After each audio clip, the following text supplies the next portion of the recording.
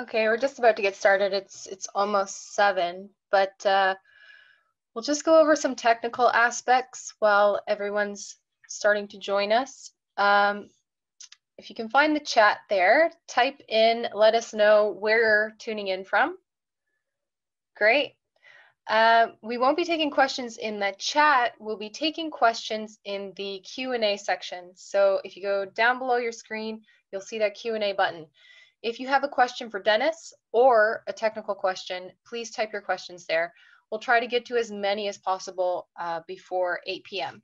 We also have someone watching the chat on YouTube. If you're tuning in from the YouTube stream, watching for questions there. So feel free to ask questions on YouTube and hopefully we can get to those as well.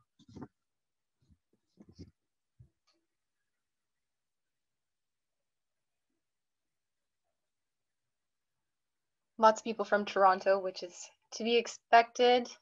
BC, awesome. And Ottawa.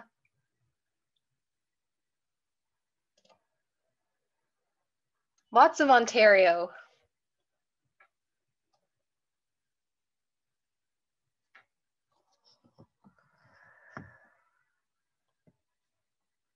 All right, great. I guess we'll get started. People will still be funneling in, but we can't wait too long. So welcome to Fair Vote Toronto's monthly webinar series. My name is Michelle Clifford, and I'll be facilitating this webinar with John Bauman. We are both Toronto Action Team members and National Council members of Fair Vote Canada. So I'll give it over to John to give us our land acknowledgement and statement of support. Thank you, Michelle.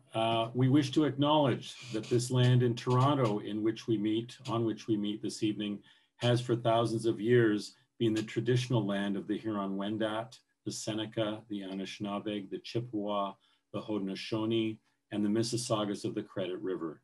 Today, Toronto is home to these and many more Indigenous people from across Turtle Island, and we are grateful to them for the opportunity to work on this land and share the responsibility of caring for it. In the interest of our shared values of freedom, fairness, and cooperation, we would also like to declare our support for proportional representation. Abandoning the winner-take-all mentality of our current voting system is the first and most important step in achieving our goals, as it would allow every Canadian to make their voice heard and ensure politicians prioritize what Canadians care about.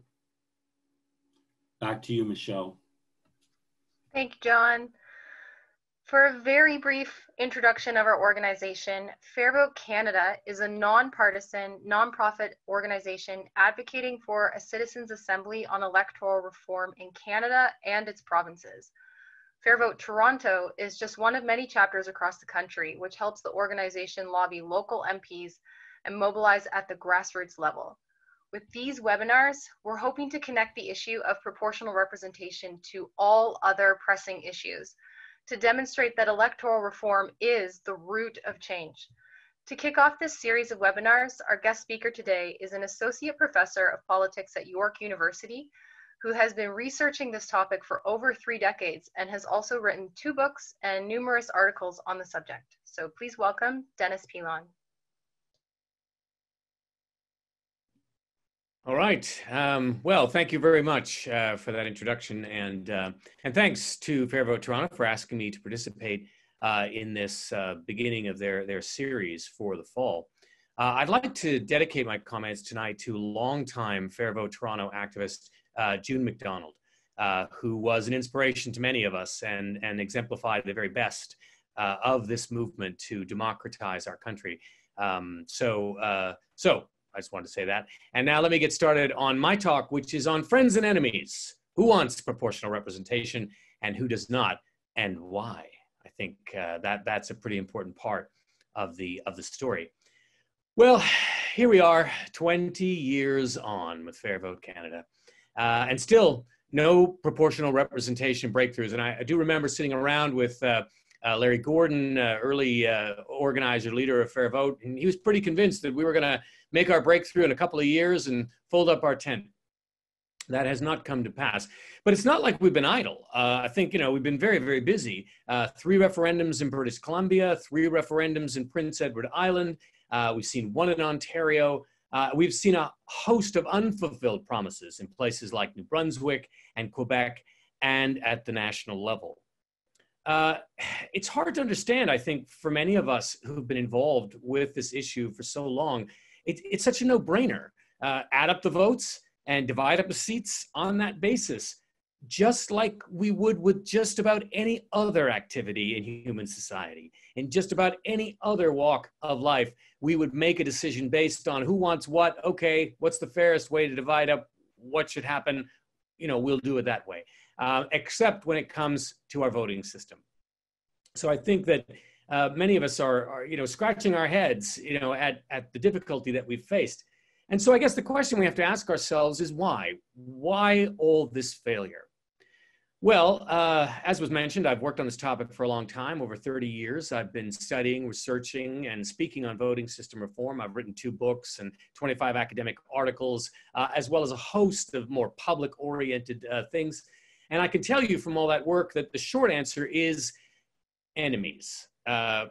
We face some very powerful enemies to the project that we are embarking on. And what we are embarking on is no less than a real democratization of our political system. And surprise, shock, spoiler alert, there are some who don't want us to be that democratic. And so that really is the rub. According to polls, there's a lot of people like us. They like our message. They want what we're selling. But a great many more have no clue what we're talking about. They're the non-respondents in those polls. The thing that's not really talked about when we report polling results. Often the people who don't respond at all are kind of left out of the story, but they are a very, very large group of people. And the size of the numbers of non-respondents really is the reason that we keep losing things like these referendums. Polls tend to capture the motivated opinionators, the people who feel very strongly for or against an issue. And in that group, we actually have an advantage. Amongst those who are really committed, many more are for what we're selling until it comes time to go to the polls. And that's where then our enemies have an advantage. The enemies play a crucial role in pushing their people to the polls. They are more successful at getting them to register their opinions by voting. And they're able to do that because they enjoy a number of distinct advantages that I'll go into more in a moment. So let me reverse the order of my talk. Let me begin with our enemies. Says friends and enemies. I'm going to reverse it. Enemies and friends. And start with those who don't want PR and are prepared to fight tooth and nail to stop it from coming about. So if we turn to enemies, let me just give you a list of some of the groups that I think are key enemies of PR. First, conventional government-winning political parties. They are probably the most powerful enemies that we face. And then there are various opinion leaders who are, for whatever reason, very much against PR. There are very powerful business associations against voting system reform. And the courts have not been a great friend to voting system reform, both directly on the question of voting system reform, but also indirectly in terms of the way that they've responded to other aspects of our democratic system. Let me go into some detail about each of these groups. So conventional government-winning political parties. So here I'm talking about the Conservatives federally, various right-wing provincial parties. So the Saskatchewan Party, Sask Party, the BC Liberal Party, which of course is really a conservative party, the Liberals federally and provincially, and then also some elements within the NDP and the Quebec sovereignty movement are opposed to voting system reform. They block PR by what they say and do or don't do. They oppose it directly, but sometimes they oppose it through various forms of subterfuge. So rigging the process to fail. We saw that with Gordon Campbell's Liberals back in the 2000s when he said he was for a process, but then put so many impediments in the way that it was pretty much guaranteed to fail. Or they stymie the efforts of reformers through foot dragging and indifference. Now here, conservatives are the most open about their opposition. I mean, at one time when they were divided into two parties, they played footsie with the issue. But then once they reunited in one party, they've been pretty one-dimensional in their opposition to voting system reform. And why? Because they can't get elected under any other system. First Past the Post offers them an opportunity to grab absolute power with just 38, 39% of the popular vote. As we saw, well, just days ago in New Brunswick, a Conservative Party won a majority of seats with just 39% of the popular vote. And that's the only way that they can push their unpopular policies on the majority of people. They have a very distinct group of people who support them. I'm not suggesting that Conservatives are unpopular. They obviously have supporters, but they're nowhere near a majority. And because the current Conservative Party is so much further to the right of the traditional Conservative Party in this country, First Past the Post is absolutely essential to their political success and to reproduce themselves as a party, the things that they need to do as a party. Now, it's not just the Conservatives, of course. We've seen the Liberals federally also oppose PR. They've been a bit more vague, and there are various elements within the Liberal Party who have said fairly positive things about voting system reform. But when push comes to shove, Liberals have almost always come down against the issue, as we saw most recently with the first Trudeau government, the first Justin Trudeau government. And then the NDP are nominally for PR. We've heard a number of leaders speak out quite strongly, and I think that some groups in the NDP are very much favorable to PR. But I think it's important to understand that there are significant stakeholder groups within the NDP who are absolutely opposed to PR. We certainly saw this come out in British Columbia with their referendum in 2019. So the political parties, because they are the actors who can make the change, they are a significant a group that are enemies of our cause. And then we can turn to opinion leaders. And here the media have been a pretty important force. We have not been able to gain significant support within the media, and the arguments that the media make often don't make really any sense at all. So it's very hard to understand their opposition except in political terms, that they understand or the political forces that they support. And our media, again, academic research supports this view that while the media claims to represent everyone, they tend to speak with a right-wing accent.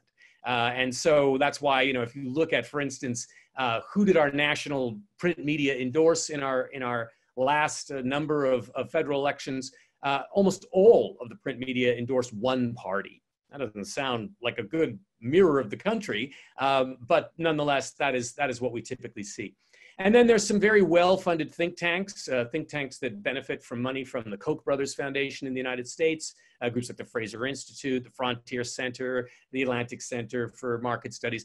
All these groups are doggedly opposed to voting system reform. It's why when the Harper minority government had to produce a report on democratic reform, they immediately went to the Frontier Center and farmed it out to them because they knew they were reliably anti-PR and would not come back with anything that was off script. So the think tanks are important because they add a veneer of intellectual support to the anti-PR campaigns. And so we've seen, for instance, the Fraser Institute produce a number of documents that claim to support academically their case in favor of our current voting system. Now, when you look at them, they don't really stand up to academic scrutiny, but nonetheless, they're able to produce them. They look very glossy, and of course, the media cite them. Powerful business associations are a major enemy of PR. In the 2019 BC referendum, one coalition of business interests were successful at lodging a court case. They tried to get the courts to stop the referendum process. They weren't successful there. But the backup was that they were going to challenge the results if the results had been positive. Even after the yes side lost the campaign, the business sources wanted to continue their court case to try to establish a beachhead in the courts to put barriers in the way of changing the voting system. They were hoping to get a result like the Senate decision of the court, which said that changing the Senate required an incredibly complicated constitutional change. And so these conservative thinkers are hoping that they can use the courts to stymie voting system reform in the same way. So powerful business associations who have almost unlimited funding, they have been a really important enemy of PR. And then the courts have really been no friend of voting system reform. There was the Doust Quebec decision back in the early aughts, which a case had been brought forward against the voting system, and the courts just ruled it out of order. Just said, no, we're not even going to look at the details of the arguments. We're just going to declare it. The provinces get to decide. That's the end of the story. And they relied often on very narrow characterizations of what was justified in a democratic society. In fact, the courts really didn't have a strong grasp of the historical emergence of democracy in the country. And that's, you can see that in their decision on the Senate case. As much as I wasn't entirely pleased with Harper's proposals to change the Senate, the court's defense of the Senate was very much from the point of view of what was said at the point of Confederation, and said, well, this is what the deal was at Confederation, so we can't change the Senate, completely ignoring that in 1867, Canada was hardly a democratic country as we understand it today. And so to what extent should we be bound by the decisions of people who weren't Democrats in a democratic era? The courts do not handle these questions very well. They tend to reason from a kind of abstract principle, and they tend to assume that our institutions were established for these kinds of abstract principles, when in reality, when we study these questions historically, we discover that, that these institutions were established for political self-interest. So why are these forces against PR? Well, to put it bluntly, the reality of Canadian politics is that it's not a very democratic thing. The reality of our political system is that it is a very elite negotiated process that works to keep the public and the public's interests at bay. You know, things like SNC Lavalin was a brief glimpse, not of an unusual lapse of judgment or a few bad apples doing something wrong, but the absolutely normal functioning of our political system. SNC Lavalin is what the system is designed to do. It's designed to give those with economic advantage better access to political players so that they can alter legislative rules, they can farm out public money to the benefit of those who can gain the ear of the government. And that means that billions and billions of dollars are at stake in our governing system. The government makes all kinds of decisions that impact the functioning of the economy or who gets to do what in terms of, paving roads, building buildings. So democracy is just too much of a risk to those interests. Now, I don't want to paint a completely one-sided picture. I don't want to suggest that these elites have all the control and they're calling the shots, because I think it's a testament to their inability to completely control the agenda that we've been able to force referendums and promises of reform upon them. After all, they don't even really want to discuss the issue. The fact that we forced them to discuss the issue, I think, is quite telling in terms of the flex that there is in the system. There is some room for organized political forces to try to make a change in a more democratic way. But they do have considerable power. They have institutional power. They dominate our legislatures, our media, and the courts. They have social power. They are linked to social networks that broadly agree on an elite form of politics, and they are loaded. They got lots of money, typically. They have financial power. They have access to considerable resources to defend their interests, as we saw in BC with the court case that was challenging the government's referendum process. That's an incredibly expensive undertaking to challenge a government, and they were able to do it. And they were able to pull together the money very quickly. So that tells you something about them. And crucially, the character of their support is distinct. The people who support what these people are doing are older, they are maler, they are richer, they are more habituated to voting. They are more self-interested as a rationale for their voting, as opposed to, say, people who approach voting in a public-spirited way. You say, well, what's good for the community? These people are very much focused on what's good for me. And how do I understand what's good for me? And they act very directly to defend those interests as they understand them. And as we saw in BC, they respond more readily to direction from their party, and they turn out to vote more reliably. But they're not all powerful. Their power is enhanced by the broad ignorance and indifference of the public to much of what is going on. And I don't use that term ignorance as a put down. I have a great degree of sympathy for the public. It's very hard to get informed. And today the public are busier than ever in terms of their multiple commitments.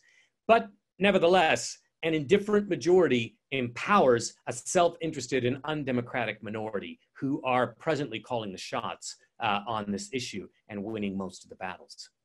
All right, let me turn to friends. This will be a shorter list, unfortunately, but it's a list I don't need to go into as much detail with you because I think you probably understand who many of these people are.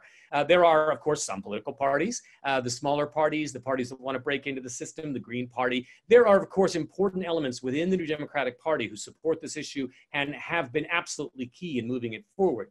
The Bloc has actually, in Quebec, has been a supporter of voting system reform. We've obviously seen a lot of support from various citizen groups, the Council of Canadians, different unions, all different kinds of citizen groups have taken an interest in this. And let me just say that I think that in terms of which side has what kind of people, the friends of fair voting tend to be pretty fair-minded people generally. They, unlike the enemies of PR, they are not as self-interested in terms of getting stuff for themselves directly from the political system. These are people who tend to have a more expansive view of a public involvement in politics that recognizes the benefit of a public space, that we all benefit to the extent that everyone succeeds in our political system. Now, some of them want PR to help their party, but again, often I think it's because they think their party will actually help people more broadly rather than helping people more narrowly. So in this sense, you know, we see people who support it through their party. Their parties aren't typically what we might call in Canadian politics patronage machines. You know, parties that exist mostly to redivide public money amongst their various supporters. And our two conventional national governing parties fit that bill, very much kind of patronage machines. And then, of course, there are the friends who don't know us yet. The large group of non-responders to the surveys, really the people who need PR. And therein lies our challenge, to mobilize the indifferent, those who are ignorant of the minutiae of these political issues. To the extent that that group can be brought into the conversation, it reduces the space for our enemies to control the agenda and win the votes. So while we win the polls, we often see the headlines about the polls. We lose the referendums because those who are doggedly against are much better able to mobilize their strongly motivated and loyal voter base, particularly on the right of center, base that is motivated typically by self-interested reasoning. Okay, well, how do we change this? This is really the $64 million question that we have to try to address. And I have to tell you, I don't have a clear answer. I wish I did. I always tell people that history matters. You know, in many cases, breakthroughs in political systems have happened by accident, by taking advantage of unpredictable historical events.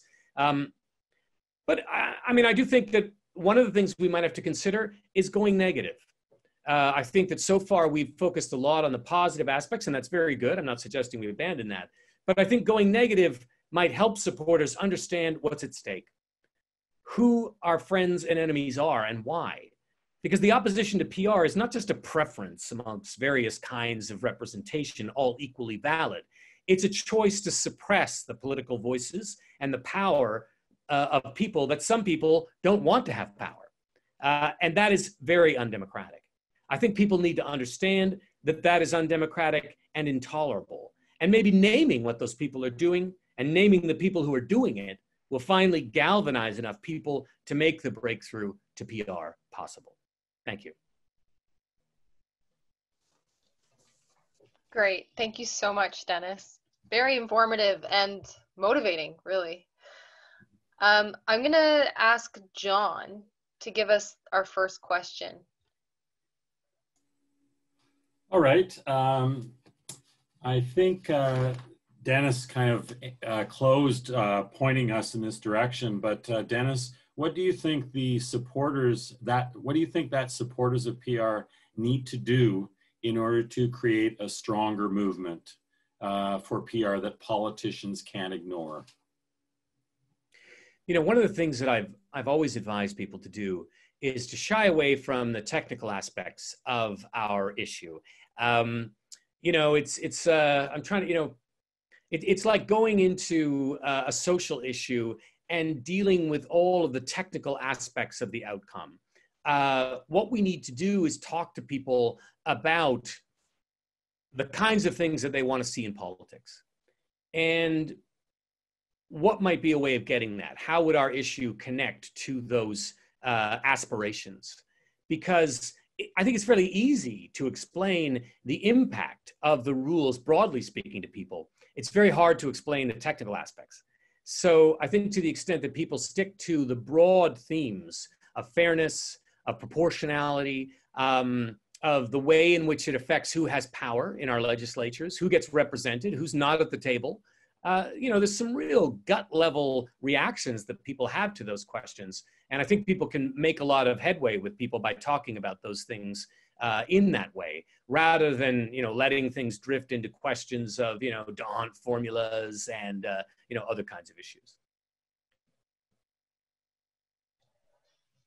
Okay, I will go to the next question, which is from Wilfred Day. You might know him. He's one of our Fair Vote Canada members. He says, there was a time when Fair Vote Canada had prominent conservative spokespeople, Hugh Segal, Rick Anderson, Guy Giorno, and Patrick Boyer, and Liberals, Stéphane Dion, Carolyn Bennett, Marie Bunturgiani, Nathalie Desrosiers, and Bob Ray. Even after becoming a Liberal, they are still with us, but largely silent. Can we sell our movement as multi-partisan? You know, this, I think, has been just such a tough question. And I know that fair voters have wrestled with it. I think it makes Fair Vote members uncomfortable to say that, you know, well, that group is not, you know, a friend to our movement because, you know, it's an all-in kind of thing. I think the whole idea of proportionality is that there's room for everybody, that everybody should get their fair share. The difficulty is that when you've got someone who is actively attempting to limit what everyone else can enjoy, sometimes you have to name that. And at this point, while there certainly are some conservatives who are Democrats, who believe in the idea of representation and believe that the representation should bear some relationship to what people vote, and I think those people should be lauded at every turn, the bottom line is their parties and many of their significant supporters are very actively trying to prevent us from making progress on this democratic issue.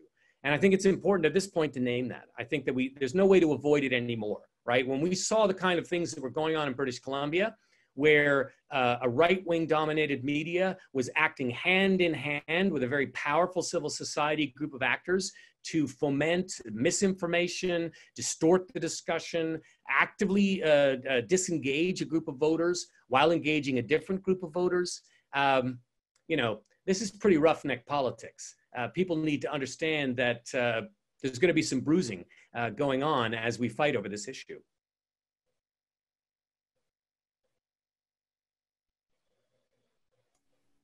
Okay, I've got, thank you, Dennis, for that. I've got a question from Gisela, and her question is from Kamloops, BC. She says, hi, Dennis. She says, how do we make a case that a referendum in Quebec is a bad idea without undermining public support for PR? The fear is that if we criticize the process, public support for the change will drop. Can we criticize the process, the referendum process that is, without endangering the result of what is now sadly a very likely referendum? Yeah, I think this is another difficult spot that Fair Vote in some ways was complicit in. You know, when Fair Vote got started 20 years ago, I think that the leaders at the time, you know, were quite giddy about the opportunities for the referendum. I think they felt that all they would need to do is, you know, present their case and the public would rush into their arms. And I think they underestimated the degree to which the process could be manipulated. That politics is not just about what people want. The results that we get in elections are not merely a reflection of what people across the country think. It's also the impact of mobilization. Who have the resources to mobilize their voters on election day? How do different forces use methods to encourage and suppress voter turnout amongst different groups of people? And that's a function of resources. And it's also true with referendums. What we saw in British Columbia was a set of actors who had a very clear message. PR was bad. It was an existential threat to the Liberal Party. And on the other side, we had a group of actors that were not entirely clear on their messaging. And we had a government that was somewhat lukewarm on its support for the issue. And that was a recipe for failure. So I think what we're seeing in Quebec is the same thing we've seen again and again and again. Governments that suggest they're going to do something when they're not in power. When they get in power, various people get to them. You know, the CAC government got into power. I think they weren't expecting to win a majority. They have all the power, and they initially said they were going to go forward, just introduce PR. That's what they said they were going to do. But then over time, you started to see some qualifications creep in. And that is, you know, behind the scenes, the part we can't see are the people who are getting to the players. And they're saying, don't do this. Don't do this referendum. Right now, you've got the power. We'll make a deal with you. We can do all the stuff we want to do behind the scenes, behind the curtain. The public doesn't need to know. But if you introduce PR, suddenly it's going to be a lot harder to do the kind of shenanigans that we count on, right? That we want to see. And so those players, the players who often fork out money and all kinds of advantages to the parties, they bring inordinate pressure to bear on those governments. So the referendums are often illegitimate. They're illegitimate because they're only being put forward because it's the way out of the promise. And we know from studying referendums that there are a host of advantages and disadvantages to different players. It's very, very hard to mobilize the public. I mean, one of the most, I think, tragic examples was Ontario in 2007. Polling suggested that the majority of Ontarians wanted a proportional voting system that had a local member as an intrinsic component. But nonetheless, the referendum that would have given it to them failed. It failed because they didn't know that the referendum, well, first of all, many of them didn't know a referendum was going on. And many of them didn't know what the referendum was about. So even though in polling they said that's what they wanted, they didn't vote for it because they didn't understand what was going on.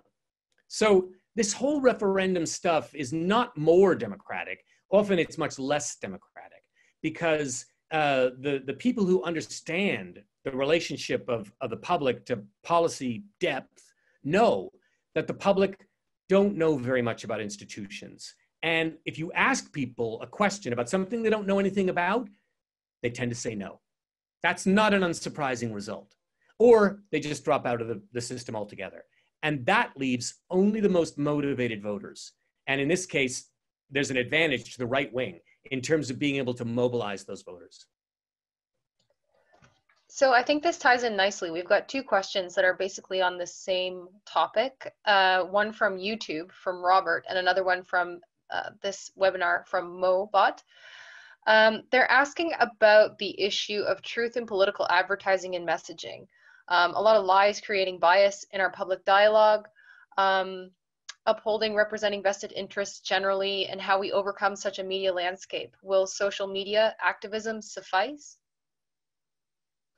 Well, we're going a little bit off topic here, and people are opening up, I mean, as is often the case, right? These things are all connected. And so I can understand why people want to connect them. But I mean, in a way, it's very hard to answer that question. You know, we have always lived in a biased media system.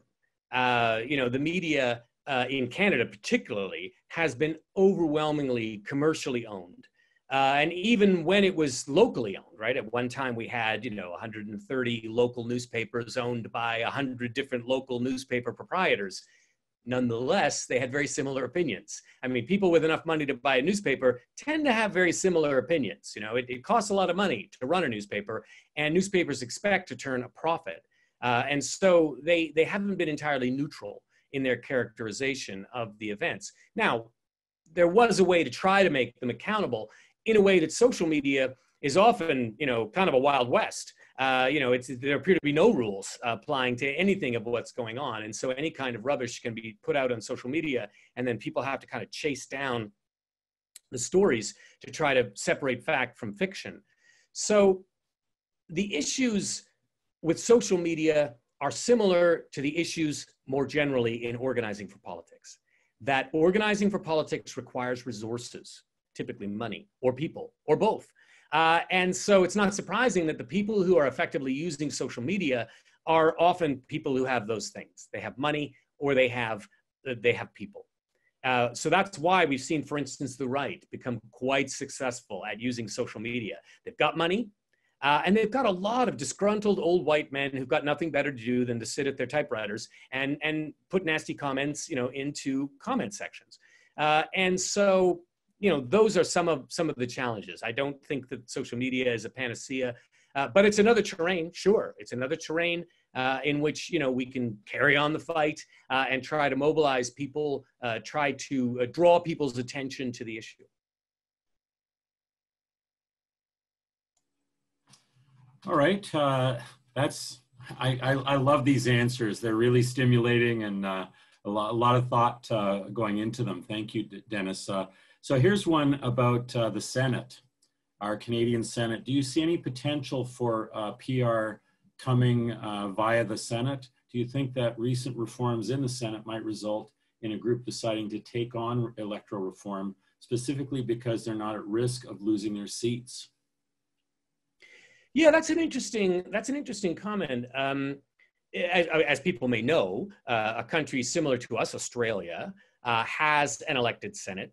And the elected Senate adopted the SDV form of PR in 1949. Prior to that, their elected Senate was kind of like our Senate. It was sort of a rubber stamp chamber. It used a block voting system, a multi-member plurality system. And so the results tended to be an exaggeration of whatever had occurred in the lower house. So if a party won the lower house election by a little, they tended to win the upper house election by a lot. And that meant that they just did whatever the lower house wanted. When they introduced PR, that changed. And now the upper house was more representative. And so you saw the introduction of new parties much more readily in the upper house. Many people see that as a positive thing. I guess it depends on how you understand the workings of a political system. I think here people are often disadvantaged by the American bias, that people understand democracy by looking at the American system of what they call checks and balances. What they don't know is that checks and balances was actually an anti-democratic approach to politics. The checks and balances of the American system were designed to prevent democracy from having any impact. The upper houses of the European legislatures were a check on democracy. When governments couldn't rely on a lower house to do its bidding, when particularly financial elites were worried about what a lower house might do, particularly if they had to extend the franchise to most people, then the upper house was the bastion of anti-democratic sentiment. That was the sober second thought, was the thought that would prevent these kind of democratic outbursts from manifesting. In my view, if we can get PR in the lower house, that's where the action is. That's where we need to have everyone. We need to have a large table, and we need to bring everyone to that table. We need everyone in our society to be represented, and at that table, we need them to be visible so that they can be part of the discussion. And then we need to make decisions on the basis of the input from all those people. Now, ultimately, we got to take a vote maybe, and maybe the majority will win. But at least in this proportional vision, the majority would reflect a real majority of the society. And what I think we see from 100 years of PR experience in other countries is being present matters. Being at the table matters. Not being at the table hurts you. In Canada, we have an electoral system that makes it very hard for Indigenous Canadians to get elected, particularly in urban areas, even though the majority of Indigenous people actually live in urban areas in Canada. But their votes are completely washed out by our voting system. And their lack of representation is an important reason that they can be treated the way they are in our society. Now, I'm not saying that if they were better represented, they would have all the power, but they would be able to exert more influence. And I think what we've seen in New Zealand is that the new proportional voting system there has been able to represent Indigenous people more effectively, and they've been heard, and they've been more influential. They've been able to bring more allies on side, precisely because those allies could see them. They could see them and hear them. and they could respond to their calls for policies that would help Indigenous people. So I think focusing on the Senate is, well, one, I don't know that it's going to happen. But if it did, I'm not sure that it would have the results that people hope for, i.e. that PR would address the democratic deficit that we face in our country. I think this ties in, is my mic working? Yeah, okay. I think this ties in nicely to a few questions that we've gotten, both from Iris, from Stephen, from Stefan. How do we effectively teach citizens about PR? We've got this voter apathy, especially among young people. How do you counter the opinion that my vote doesn't matter anyway? So how do we wake up the public to this issue? You know, again, I wish I had a nice, neat answer. This is where innovation comes in. This is where creative thinking comes in. You know, we tried lots of strategies. If you examine FairVoteCanada's different appeals over the years, you know, there's all kinds of strategies that FairVote has taken up. But there's always room for new ideas. And when we look at successful campaigns in the past, what we discover is that it's often innovation plus opportunity. So it is someone's come up with some really fantastically wild, neat, new way of looking at something. And then something has happened that has created a space for that new idea to take off. And, you know, if you think about the idea of the 1% and the 99%, and then the economic meltdown in 2008, it was a perfect storm. You had a great way of characterizing what the political issue was for many people. And then you had an economic reality that could not be explained away by the conventional ways of understanding things. And so, in a way, I'm sort of saying that's what we need to do with PR in this country. We need to bring together our most creative people to think of new and creative ways of pitching this to people so that it will grab their attention, so that it will resonate with them, so that they'll feel it in their gut, that this is something we got to do. You know, I was struck by the election of the most recent Montreal mayor, and many people pointed to the interesting aspects of her campaign. And she went from being a councillor on one of the local Montreal councils to being put up as the mayoral candidate. And many people credit the advertising campaign that they came up with being really important, because basically they focused on the fact that, you know, here was a woman you know, basically the campaign poster was, you know, here's the man for the job. And it was a woman. And the campaign poster was playful, and yet it was also critical, because it was saying, okay, this system is dominated by men, and maybe it's time that we had more women involved. But it did it in a way that got people on side. So yeah, I think that there's a lot of room for creativity and innovation, but it also requires some keen political analysts to look for the cracks, the fissures, the breaks, the opportunities to try to bring the issue forward. Here's another one that connects to FairVoteCanada's advocacy that I'm sure you're aware of, Dennis, for a citizens' assembly on electoral reform. So I guess the basic question is, what do you think of the citizens' assembly as an approach to moving to a proportional system? Well, I think the results of citizens' assemblies have really proven themselves. You know, they've been excellent. Citizens' assemblies have shown that average people can do the work. You know, when I say that the great mass of people are ignorant, that's not a put down, right? That's a description. I'm not saying they're stupid. I'm saying they don't know, right? Most people just really don't know very much about these institutions, and that's not their fault. There's been a pretty good campaign to keep them ignorant, to make sure that they don't understand very much about these systems. And frankly, they don't use them very often. So it's not surprising that they don't know very much about them. But that doesn't mean that, you know, average folks couldn't become better informed. And the Citizens' Assembly proved that they can. The Citizens' Assembly in British Columbia and in Ontario and in places like the Netherlands have shown that you can take people from all walks of life, you can bring them together to talk about representation and democracy, and you can produce really great results, informed results, results that grapple with the really essential questions of fairness and inclusion. So I think the idea of a citizens' assembly is really great. the devil's in the details. And the details have to do with what are we going to do with the results of what they decide. And what we've seen in this country is that politicians have tried to have it both ways. They want to say, oh, we're going to let the people decide. We're going to bring this citizens' assembly together. But, oh, we're going to put their decision to a referendum, knowing full well that once we go into referendum mode, now all the inequality and all the unfairness will be able to kick in, and they'll be able to try to push the results in the direction that they want. So very much a fail-safe. They're not committed to the citizens' assembly approach. They're just putting that up to look good. And then knowing very well that they've got a parachute, that they won't be stuck with the results. So I think, sure, if Fair Vote could get a promise from, our governments to have a citizens' assembly that would really be able to do something, I think that would be great. But people should recognize that if they did get that promise, the process of selecting the citizens' assembly would become much more politicized.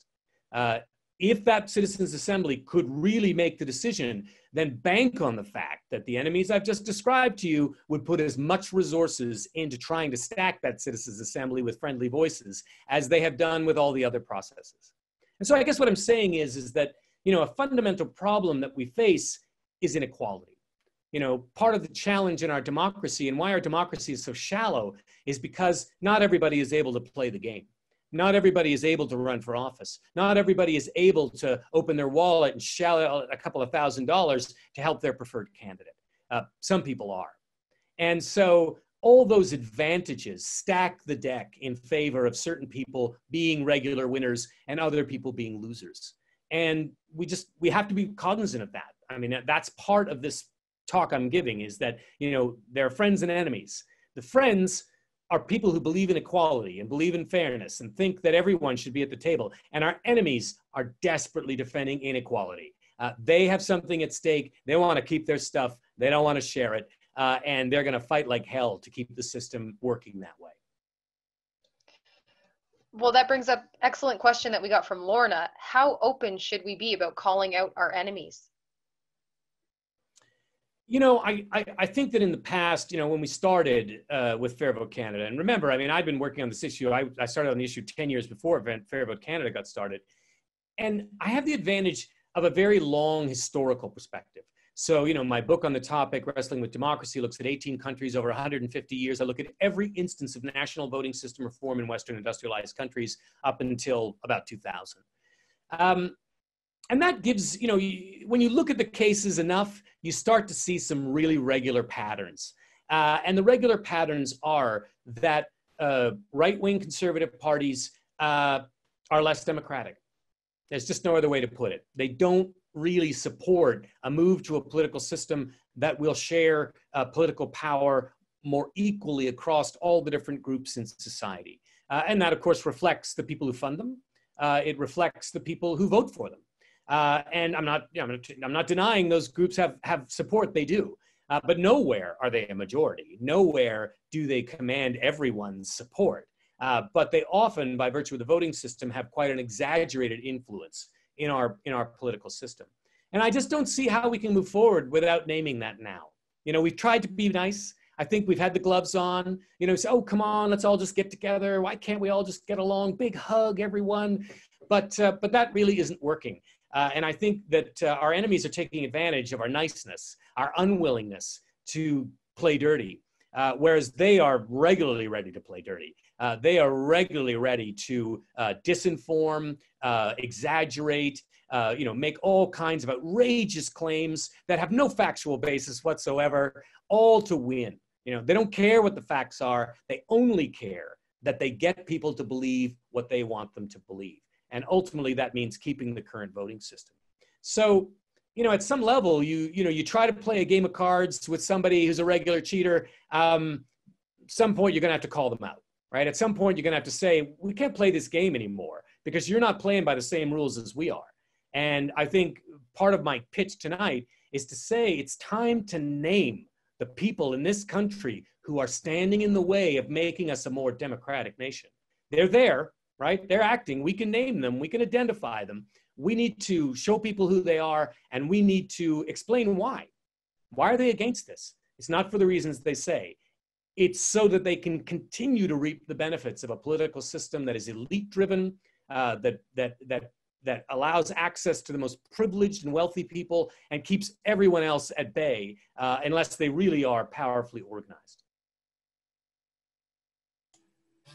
Here's a short question. Could PR help slow global warming? You know, I mean, it would. I always say to people that PR doesn't produce any specific result. It just gives people what they want more readily. So if people want global warming to slow, then PR will represent that more accurately than the system that we have now. Now, I mean, there's a more complicated answer that looks at the way in which first past the post creates kind of quasi-monopolies, duopolies, cartels that can control the political system. And that cartel can then keep certain issues off the agenda. They can be effective at, through the use of things like strategic voting, doing bait and switch, saying they're going to do an issue, but once they're in power, well, what can you do, right? They've got all the power. And next time they'll come around and say, well, you could not vote for us, but our enemies are even more against your policies than we are. So, that's the dilemma that people face. I wouldn't want to say that PR would automatically give people anything. What we need to do is look at the lay of the land. What do people appear to want? What is it that people are organizing around in any given locale?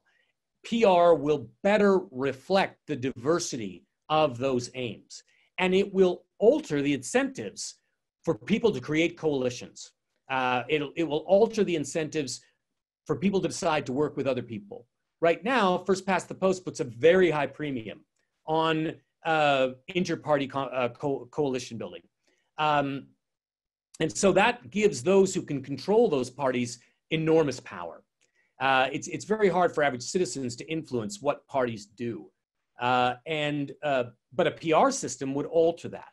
By forcing parties to have to work with other parties, voters would gain leverage over the political system because their votes would have more immediate impact on the parties. A party that was taking its voters for granted would find a big slap waiting for them in the next election. And when they show up to Parliament with 10 fewer members, that's going to matter. They're going to have less funding. They're going to have less influence. It's going to be a wake-up call. In a way that, the present premier of New Brunswick, he's not getting a wake-up call. He didn't get a resounding vote of confidence from the people of New Brunswick. The overwhelming majority of people in New Brunswick voted against him. But he's got a majority government and he can do whatever he wants for the next 4 years. And so that's just an example of how our first past the post system insulates these elite directed politicians from the public that they're supposed to be serving. So a question that came up from a couple people, is there any point in putting a lot of resources into attracting conservative or right of center voters, or should we focus on tending our fertile soil on the left and center left and engaging the mushy middle who is on the fence? Well, I would have to say that one should never close the door to potential support from anywhere. But at a certain point, you got to ask yourself, I'm knocking on this door, nobody's answering. Everybody has got to ask themselves, how do I not waste my own time? So I would say, Fair Vote should always be interested to promote the views of conservatives who are Democrats, who are interested in fair voting, who believe that the people should get what they vote for. Absolutely. But at the same time, I think we've got plenty of evidence that conservatives as movements, as political parties, as organized political power, they're not our friends. And they've shown that again and again, and they've utilized their resources to diminish, demean, and prevent this movement from moving forward. So I think that any rational group would say, sure, I'm going to leave the door open, but I'm not going to spend a lot of time, trying to convince those people. It's kind of like anybody who's ever done doorstop politics knows that you don't argue with people at the door. You go to the door, you try to find some link with people, you try to connect with them, you try to find what interests them. But at a certain point, if it's pretty clear that they're not with you, it's like, well, that's very nice. It's been nice chatting with you. I'll see you later. Because there are other people down the road. and they might be interested in what you're selling. And if you're spending your time trying to sell something to someone who's not interested, it means you're wasting the opportunity that you could be spending somewhere else. And unless you've got unlimited resources, you've always got to look at how best you can marshal those and deploy those resources. I have two questions that really relate to something that's been discussed in Fair Vote Canada a fair bit, is the idea of incrementalism. So moving to a PR system in stages.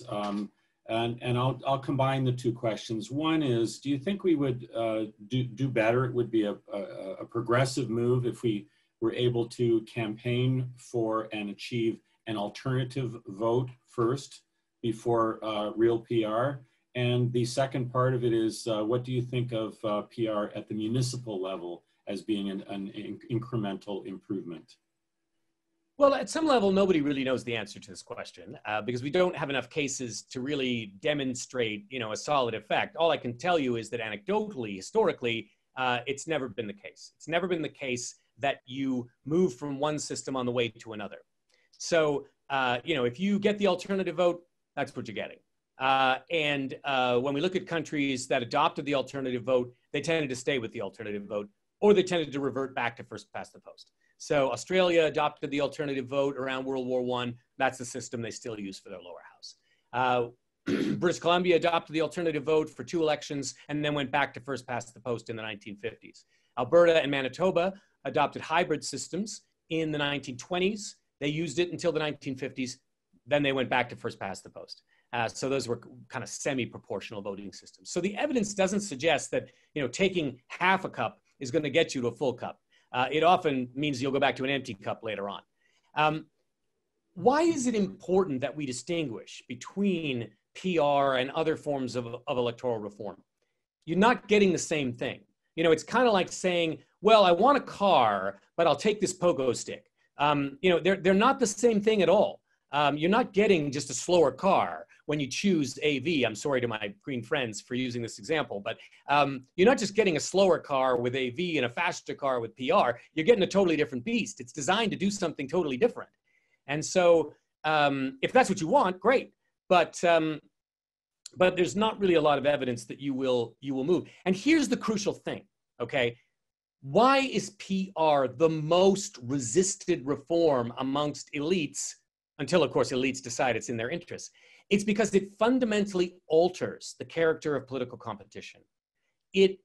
When you can no longer get a phony majority, which you can still get with the alternative vote, it completely alters the way that the political parties reproduce themselves as parties. Right now, our major national parties are what we call patronage machines.